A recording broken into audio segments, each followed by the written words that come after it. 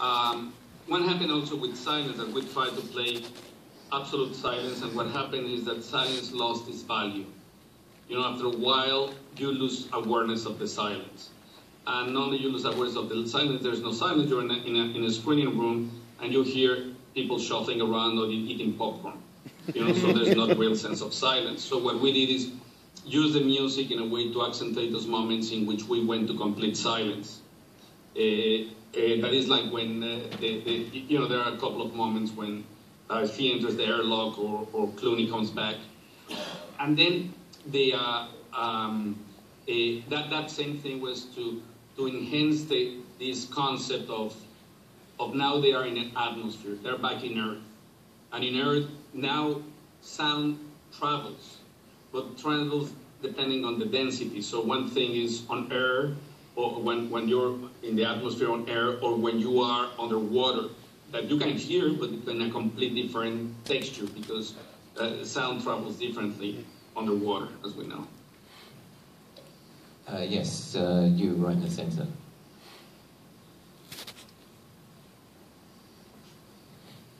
My question is about the actor-director relationship.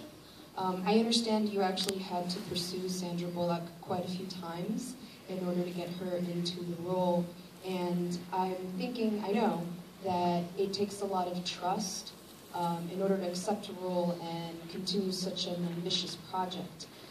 So I wanted to know a little bit more about how you gained her trust, and in the moments that it became hardest for her, what were the conversations like for you to try to get her back into her good acting mode? I have the theory that when she accepted to see me is because she thought that I was Alejandro González Iñárritu. And then I went to see her, we talked, and then when I left, she realized that I was not him.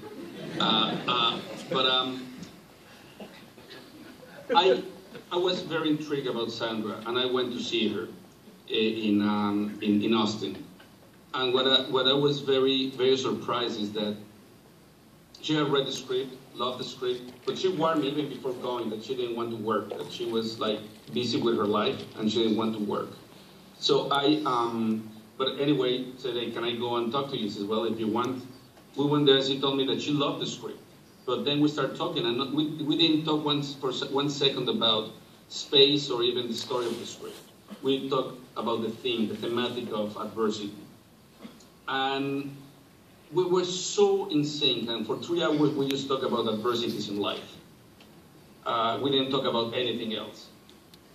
So I left, and I called my producing partner, David Heyman, and said, hey, she's Ryan, but she doesn't want to make it, you know, she doesn't want to work. And it took a couple of other calls.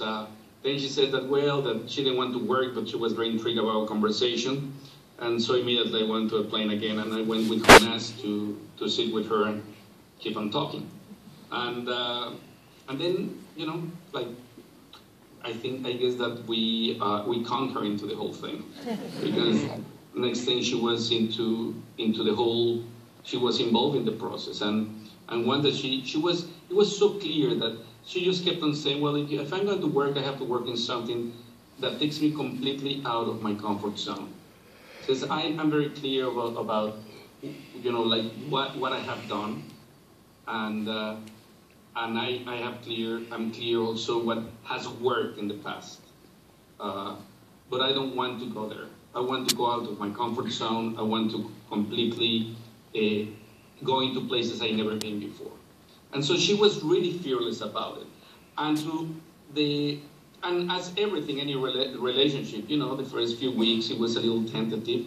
But when we were clear that we were working for the same goals, it just became this relentless collaboration in which, you know, she was millimetric about the screenplay and trying to explore every single second of the emotional value, and understanding that it had to be sparse and we have to cut down dialogue. And then she was there working with the animators, and it was really it was an amazing collaboration. I mean, it's like she was collaborating hand in hand with Tim Weber, the visual effects supervisor, or with Chivo, You know, it was it became really particular. There was a core of people. It was the DP, the visual effects supervisor, the writer, and myself with the actors. That was a very intimate thing and very collaborative. And the thing is, when you are clear about the theme, you have a thematic agreement, and you know the emotional goal that you're trying to reach, everything becomes very simple. We have time for just one last question. Guy all the way in the back, bring a mic to him.